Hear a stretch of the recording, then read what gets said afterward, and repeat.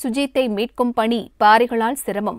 திருச்சி நடுக்காட்டுப்பட்டியில் ஆழ்துளை கிணற்றில் 88 அடியில் சிக்கியுள்ள 2 வயது குழந்தை சுஜித்தை மீட்க அதன் அருகே 98 அடிக்கு குழி தோண்டப்பட்டு வருகிறது.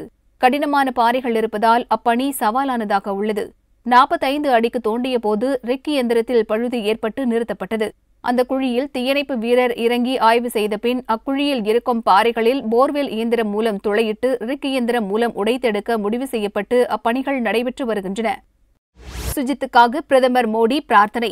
திருச்சி நடுக்காட்டுப்பட்டியில் ஆழ்துளை கிணற்றில் சிக்கியுள்ள 2 வயது குழந்தை சுஜித்தை மீட்கும் பணிகள் குறித்து தமிழக முதல்வர் பழனிசாமியிடம் பிரதமர் நரேந்திர மோடி கேட்டறிந்துள்ளார்.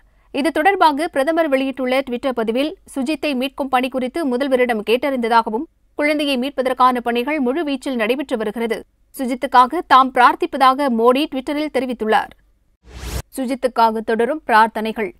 திருச்சியில் ஆழ்துளை கிணற்றில் சிக்கியுள்ள குழந்தை சுஜித் பத்திரமாக மீட்கப்பட வேண்டி தமிழகம் முழுவதும் மக்கள் பிரார்த்தனையில் ஈடுபட்டுள்ளனர். சேலத்தில் நேசக்கரங்கள் ஆதரவு ஏற்போர் இல்ல குழந்தைகள் சுஜித் விரைவில் மீட்கப்பட வேண்டி கூட்டு பிரார்த்தனையில் ஈடுபட்டனர்.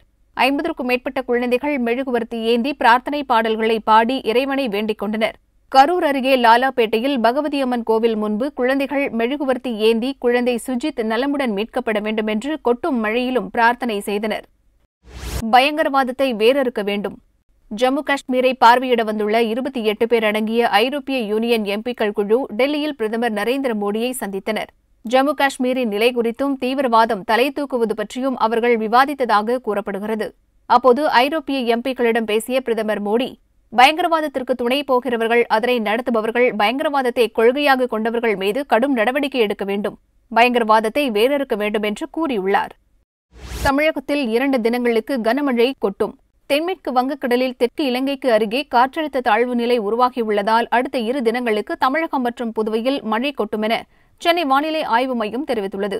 கன்னியாகுமரி, நெல்லை, தூத்துக்குடி, ராமநாதபுரம், சிவகங்கை, புதுக்கோட்டை, மதுரை, தஞ்சாவூர், திருவாரூர், நாகை, விருதுநகர் ஆகிய 11 மாவட்டங்களில் கனமழைக்கு வாய்ப்புள்ளதாக கூறப்பட்டுள்ளது. வட தமிழகம் மற்றும் புதுச்சேரியில் ஒரு சில இடங்களில் லேசானது முதல் மிதமான மழை பெய்ய வாய்ப்புள்ளதாகவும் தெரிவிக்கப்பட்டுள்ளது.